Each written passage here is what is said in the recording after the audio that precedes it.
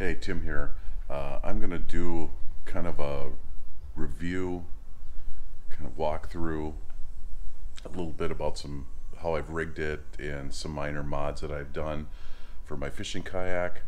There's some videos out there that are very helpful, but when I was shopping, not as many as I would have hoped for. So this is the Kingsport 12 sit on top fishing kayak by Sun Dolphin. I purchased this at Dunham's Sporting Goods.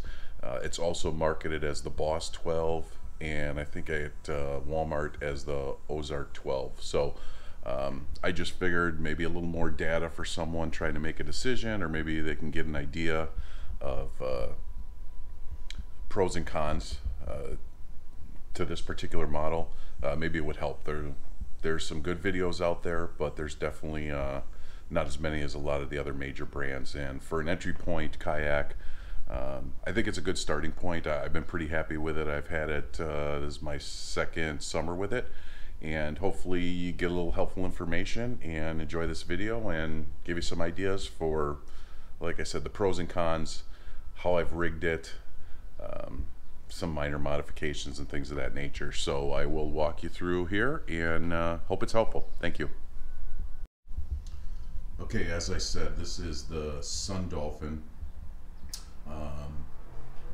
My model from Dunham Sporting Goods is the Kingsport 12, also known as Boss 12, Ozark Trail 12-foot fishing kayak, etc. So we'll kind of talk about some of the pros and cons here. For the money, and I got this for about $450 on sale. I'm very happy with the investment. In the cost of it for what it is. It's extremely stable. You'll see that on other videos, I'm sure. You almost have to work to try to tip this thing. I've had it out in some light white caps, some pretty major wind, never had issues. It's a tank. It's heavy. I'll have to look up the specs. I think it might be pushing 80 pounds unrigged. That weight in the tri-hull is what I think makes it very stable. It's also slow. It's slow to paddle, but you know, there's trade-offs in anything, and it's not been a negative for me.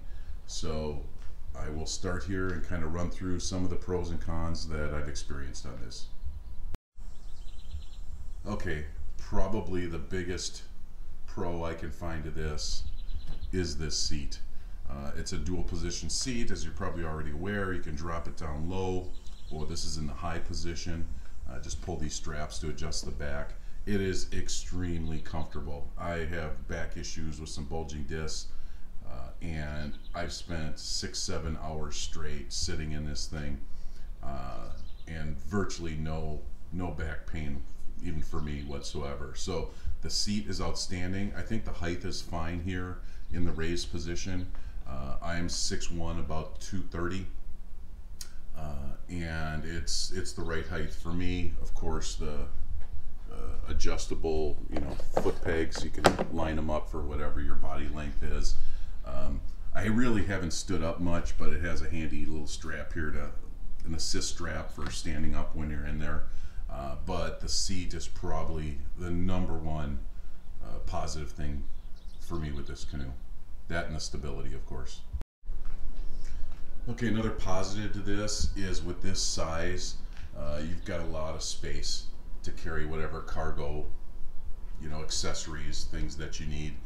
It's been great for me, more space than I actually need, but for fishing, which is obviously the primary use, it's been outstanding. A great platform. I probably use it more than anywhere up in the Superior National Forest, northeast Minnesota, kind of boundary waters type lakes. Listen, you're not going to portage this thing in the boundary waters for sure, but I like to hop around entry point lakes or lakes outside the boundary waters in the National Forest, and it's been a great platform for that.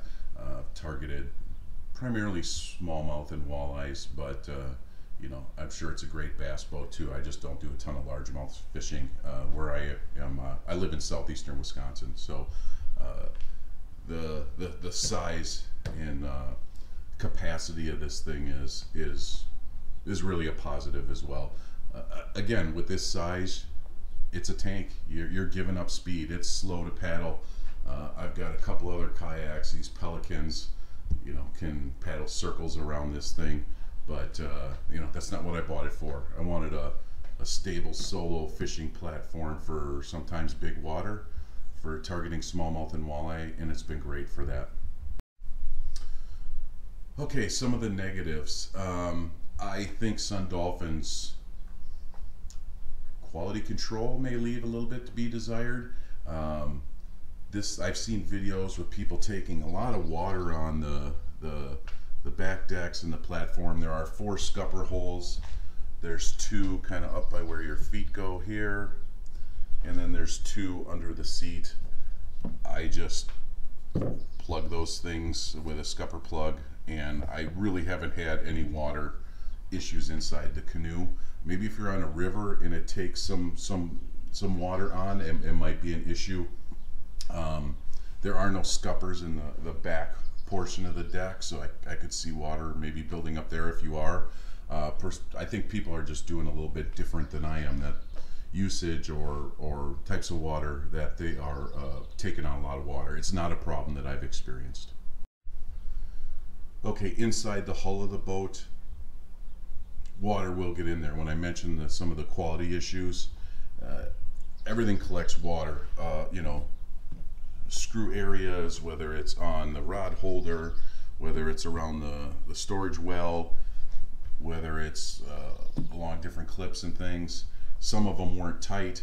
I went through, siliconed around each hole and tightened them down, and that made a huge difference in the amount of water that was actually getting into the shell of the boat. So that would be a tip that I have before you even take it on the water, is to go through and silicone and recheck the tightness on all these fixtures. Now, one thing with the Kingsport 12, it's different from the Boss 12 or the Ozark Trail. It's the same boat. The difference is in the back here with my Kingsport model, you get a storage hatch. This is not watertight. Put a dry box in here if you're going to use it, but this storage well on the other 2 models, there's a recessed cavity up front here that has the same storage well, so you'll actually have was it 4.5 front and back hatches, and there are recessed areas on the front, 1 on each side here, for rod holders. They come in the other 2 models. They do not come in this model, so you can kind of see there's 1 here and 1 on the other side. Before having experienced this before having experienced this kayak, if I would have known that difference ahead of time, I'm sure I would have said, oh, well, I'm going to get the other one with those couple extra features. After having used it for a little over a year, I really think they're unnecessary for me personally. I'm not going to ever, for my usage at least, I'm never going to store a lot of stuff in the body of this boat. As I mentioned, with the front and rear storage decks, there's plenty of room for anything I'd need. It's not a necessity for me, and that's probably the biggest entry point for water into this, whether it's in the rain or what have you. So I wouldn't use it. I don't want rod holders up front here. For me personally, it interferes with my casting. I really don't think I would utilize them. They'd just be there. So it's not a negative for me, but for you, it's something you should take into account when you're making your decision.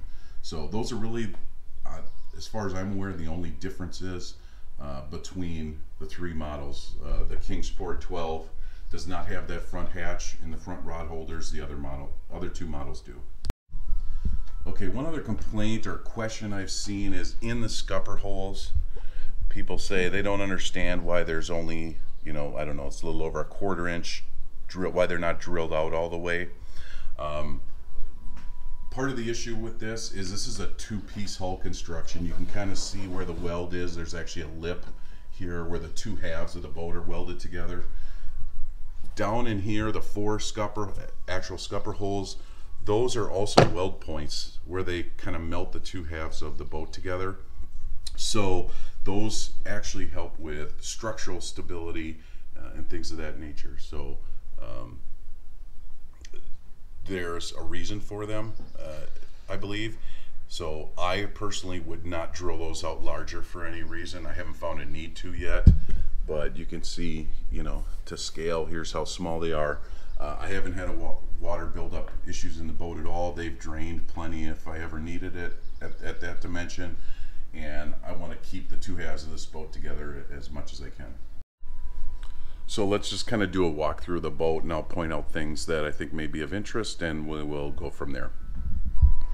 So starting at the back of the boat, you've got drain holes. You've actually got one in the front and the back, which is nice.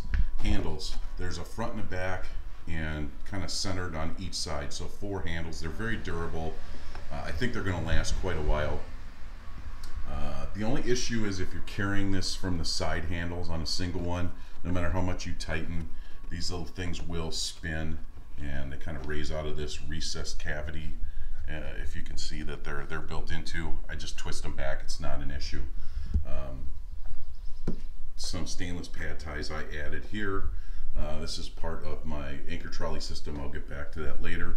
So it comes with the bungees in the back, where I just kind of put your standard crate in, which I set up a little bit different, and I'll cover. So as I mentioned, you get rod holders, one on each side in the rear, kind of backward facing. Not bad. I may mod something up, maybe onto the crate, where they're carried a little bit more horizontal.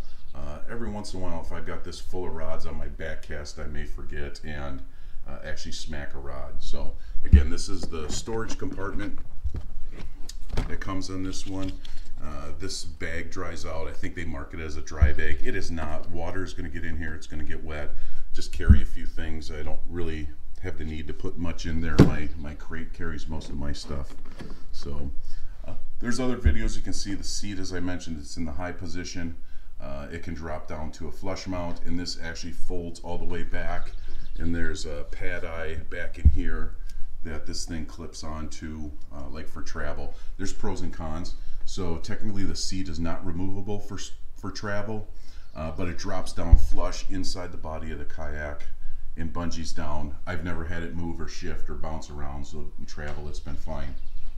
On each side of the kayak, you have paddle holders.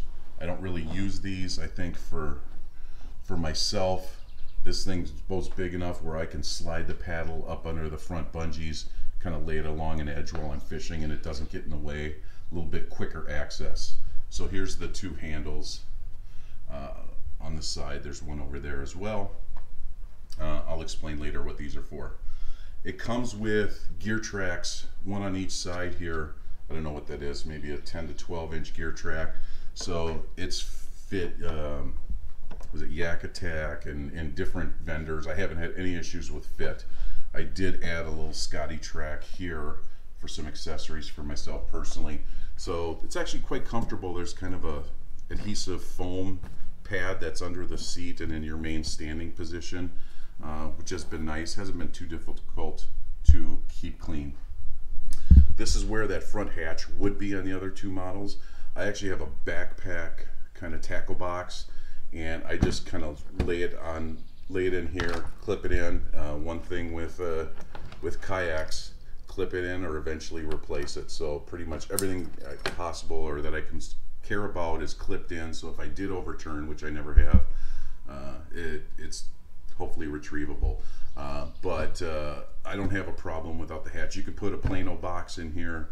I actually just lay my whole backpack tackle box in this position, and it's easy for me, at least at 6'1", to reach and pull it back to the seat when I want to get in there.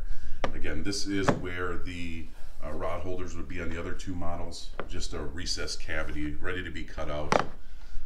The front deck has, you know, bungees here to hold down gear or what have you. The front handle, the front drain plug. So there is comes with a real cheap rod holder and a receptacle here. It'll stay in and stop from spinning, but it can easily bounce out. I don't trust it. I never use this myself. I've got this, you know, system here to use rod holders that are locked in, and you know, you twist these to turn it, or or take it out. So this is kind of useless for me. All right, let's talk about this seat. I mentioned that it was extremely comfortable. I think that's a fairly common feedback that you'll get on this. There is one negative.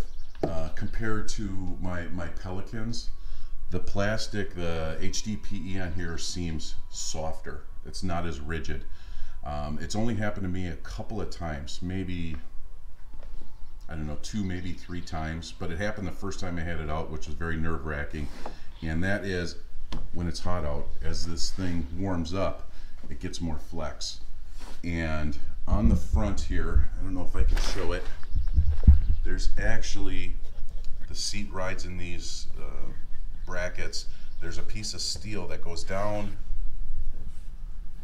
under the floor, up the other side, that it's bolted into. I'm guessing there may be steel inside the hull that it's all bracketed to, that I'm not certain of.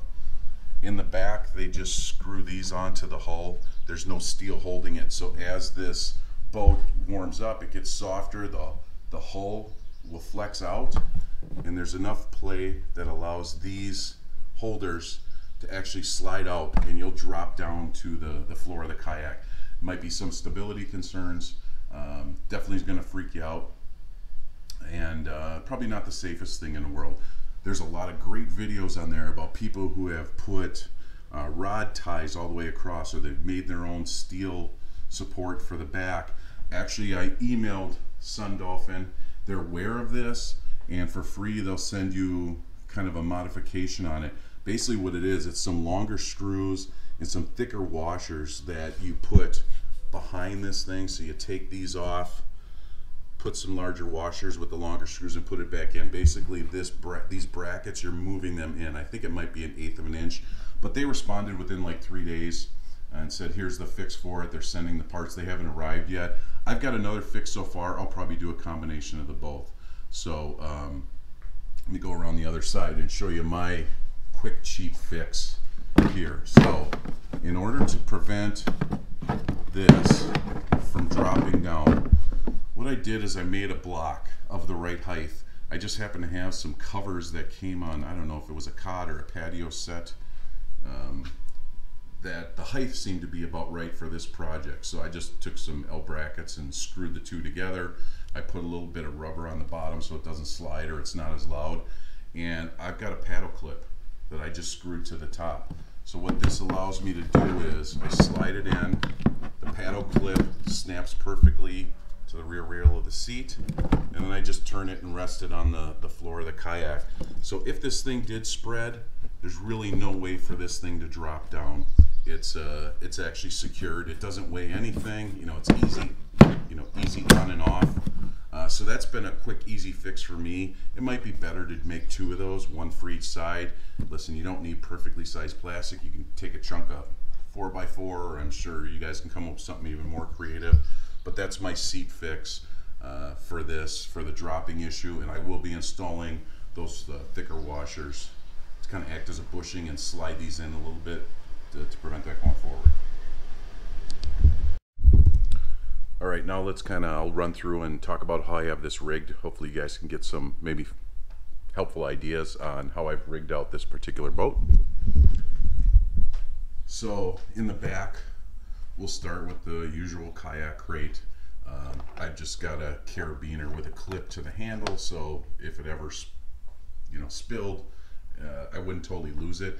But I just stretch the bungees over the corners, and I can almost lift the whole boat, this heavy boat, with this thing just with the bungees in here. So it's been totally solid. A lot of great videos on YouTube about the retractable clothesline reel for an anchor system. Inside, there's some cool ones where they can put tops and trays and different things. I've just got this Kelty bag that I've got a dry box, some gear ties, some marker buoys, and hopefully I need that for my walleye, my stringer, things of that nature. I keep an old 90s ruler for measuring fish if I need to in there, and a spare paddle. I don't carry a whole lot more. I've put on 2 rod holders to the front of this, everything's on just with zip ties, heavy air gauge zip ties. I have a folding net that if I'm carrying multiple rods, I may take this out, I may pop it in the back, built-in rod holder, lay it on the side, what have you, you know, however you want to rig, it's your option. This one, for mounting a GoPro, you know, it can go higher than this. It's just a selfie stick. I put one of these floats on for fishing rods, and I noticed it fits really good, so I just put a piece of foam in the bottom to cap it. I've got it strapped down, and it holds it pretty stable. I can run a line down into here with a battery if I want extended life, but I just use a selfie pole to mount a GoPro on the back to kind of get an angle out the front. I don't know if that showed you. So again, I've got a carabiner with a bunch of leashes that I'll clip onto my rods or whatever I want to hold on to here. I carry like a bailing sponge just in the back of the seat, and that's good enough for me.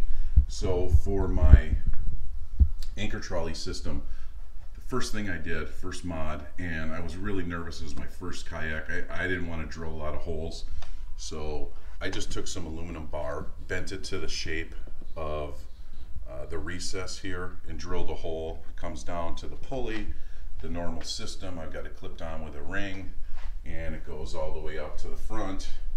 A different bend, but I did the same thing. Probably at the end of the season, I'm just going to get maybe a Yak Attack trolley system and screw into here. I've had this over a year. I'm not shy about drilling holes in the boat anymore. You can see what happens with this softer plastic. It's actually kind of twisting and bending, and I think at some point that's going to fail. So I'm going to pop this system out, but it's just maybe a MacGyver-ish alternative if you don't want to drill a lot of holes in your kayak. I only added 2 holes, one right next to the clip here that held the bungees, and I wanted to secure this down in 2 points, but as you can see, it's still kind of bending with the softer plastic. So but it's totally functional. For me, I'm anchoring in a lot of rocky bottom areas, so traditional, I have a traditional small, you know, folding anchor. But I like to use these kind of mesh bag anchors that I just fill with rocks. So I've got a little bit of line up to a carabiner that I clip onto one that retracts in here. This has, in heavy winds and even light whitecaps, just filling this small bag with rocks has been enough to hold this kayak in place. So I've been very happy with this system, and if there's one thing in the Boundary Waters area that there's plenty of, it's rocks. So I just kind of collect them from the shore before I go out, and it's been great for me. So if you'd like to know, you know, the reason or the purpose or how a anchor trolley works, great videos on that. But basically, you can slide the anchor position, bow and stern, and it allows you to either face into or away from the wind, and it get much less of the swing back and forth that you traditionally get in a canoe or a kayak. So I already kind of talked about this seat support I built. In the front here, I just have a little piece of string that I can clip things onto, and I have a quart bag from my canoe that I just put here. I'm having trouble opening with one hand. So I'll put things like gloves or cool towels, you know, whatever you want in here. It slides under the seat when I'm not using it, and there's a ton of storage under this seat. I should have mentioned that before. So I also keep a dry box under there for my phone, my keys, my iPod or whatever. I usually carry a waterproof speaker in here and listen to some music. I've got a light, I've got some zip ties, some plastic bags, and this controller. So for lights, for me, I just want something simple. I haven't Velcroed these down yet, but I've got a 3-pack of these on Amazon for about 10 bucks. They're submersible puck lights for like a pond or a pool, and they're pretty bright. You just turn them on. There's colors and strobe effect if you want it, or flashing, or the light density you can adjust on here. So this is plenty of light for me, and I just keep the controller, which is not waterproof, in there and slide under the seat. With the padding on the flooring extending under the seat allows you to put things here and they pretty much don't slide around, but more important, you don't have the plastic on plastic noise, so that's been a positive for me. On this gear track, you can do whatever you want, but I've mounted a camera holder. It's got a, what do they call this, quarter 20 mount if I want to put a camera on here, or I can mount a GoPro. I've got a cup holder. I added a small Scotty track here with a, I think it's Yak Attack, a retractable leash that I put my fishing pliers on. So I'm a Virgo, so I like everything neat and organized. It's overpriced for what it is. There's other ways of doing it, other places you could put it, but it's plenty long, easy to reach, and gets back to me for, you know, when I catch a northern, or if I have some a need for my fishing pliers. Again, I haven't mounted these yet. I'm going to put some Velcro so they're temporary, and put these puck lights on here. You just unscrew the back, and I think it's 3 AAA batteries it runs on. I don't know how long it's going to last yet, but for 3 AAA batteries, I really don't care, even if I get 6-8 hours out of it. So I'm going to temporarily mount these with Velcro right in these spots since I don't use it. I've got another GoPro mount that I've put here. So that's that side. We'll come around the other side. Like I said, this rod holder, it's nice, but there's no way to lock it in. It's not tight. I don't use it at all. So on this gear track, I've got a Scotty transducer mount, and I love this thing. So it's got some rubber kind of friction pads, so all you have to do is unloosen this, twist it up. It's a little hard to do with one hand, and I can mount it out of the way when I'm launching, so I'm not bashing this in shallow water. When I want to deploy it, just loosen it and then tighten it down. It comes with this mount here that I usually will put a rod holder in, and then I've got a ram mount thing. I think this is for cell phones or something, but it works great for my personal fish finder to you just kind of squeeze these and it opens up, but this mounts the display unit for the fish finder. So I can have this thing in about 20 seconds. I can unscrew it and I can have this out of the kayak. When I'm on vacation, I'll usually just flip this up and I'll leave the transducer on the boat, but I will always take this out and not leave it there. Now on the handles on both sides, I've got these little, I think they're night eyes, these little carabiner tie-offs, and on this side I will put maybe a leech tote, or my stringer. I'll clip it on, and to just get it long enough to get down into the water, I'll clip it on here. It holds. I have the identical one on the other side, that anchor line. When I run it out and hit bottom, I'll actually just pull the anchor line into this recess, and it locks it in enough to hold me. And if ever something comes up, a high wave or a wake, or I want to release quickly, just lift the line out. So that's worked very well for me. So you know, I've got a, I don't know if I mentioned, I've got a cup holder on the other side, but there's a million ways to rig a kayak. But I hope some of these ideas might be helpful for you. There is space to add some more gear tracks if you want to put other accessories on. And I'm going to go into a little bit about this fish finder because it has been awesome. I actually, let me go over here. I had an old kind of bolt-on for like a rental boat or a canoe screw-on rod holder. I just took the side hole, I took that same bar and I made a little holder, and my fish finder comes with an adapter here. So you know, if I'm somewhere on a rental boat or I want to use that same fish finder on my canoe, this is how I mount it. I basically just loosen this rod and this thing can tip up out of the way.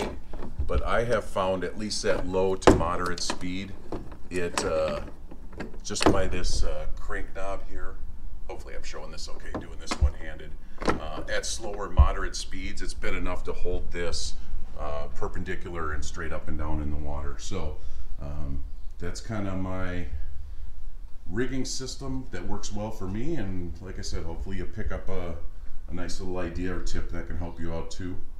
And I will talk about that fish finder specifically next. Thanks. Okay, this fish finder that I've mentioned, I found it on Amazon. and it comes, this is like a handheld. This doesn't come with it, or it's the unit itself. You've got the transducer.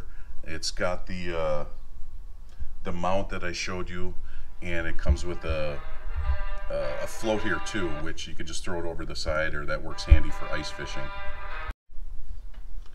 Okay, anyways, I'm really happy with this. It runs on 4 AAA batteries, and I can run, I would guess, I've never really timed it, but you know, 8+ hours on one set of 4 AAA batteries. Size wise, you know, it's kind of cell phone sized, and the screen has multiple colors. It's actually been very easy to read. It's not backlit, so at night or certain glare, it's maybe not the best, but it's been totally functional for me. Pretty rugged. I've had that about 4 years now. The brand, and mostly all over, just says Fish Finder. The brand is not available, I don't know if you can see that, on Amazon anymore, but it's Signstek, SIGNSTEK FF003. There's similar ones available. I think this one, I think I paid like 60 or 70 bucks for. Lucky brand, I probably wouldn't get the $30 one. See if there's another model, but as you can see, the packaging, it just says portable fish finder, and nowhere on the back does it say that Signstek. But here's some of the specifications if you want to pause and take a look at that. So listen, it's not high end. There's much better fish finders out there, but for cost and ease of use and ease of deployment, this system has worked very well for me. So I hope you find it helpful. Okay, so I'm going to wrap this up. I'm sure it's getting pretty long. So hopefully you have found this information for the Kingsport or the Boss 12 or Ozark, whatever the Walmart brand is. I hope you found it helpful for decision-making process, for deciding if you want to buy it, some of the pros and cons and the layout, maybe get an idea on how I've rigged it, how I've addressed the seat issue, things of that nature. If there's any questions, put them in the comments and I'll do my best to answer them. But it's been a really positive kayak. I'm glad I got it. I'm sure I'll upgrade to maybe a pedal drive or something in a few years, but for starting, this has been great for me. I'm really enjoy like wilderness canoeing and kayaking and fishing, so if there's questions about that I can help with, let me know and I'll try address them. I may do follow-up videos on our Pelicans here, how I can fish them. I've done some very minor modifications on mine, things of that nature. Part of the fleet, I don't know if you can see up there, I've got an old Alumacraft aluminum canoe. That's for 20 years what I fished out of up there. I still prefer a canoe when I'm up there with someone else as a friend, but for my solo trips, which I'm doing more and more nowadays, the kayak for where I'm going and what I've been doing has been outstanding. So again, thanks for watching. I hope you found some helpful information. If you got any questions, just hit me up. Have a good one.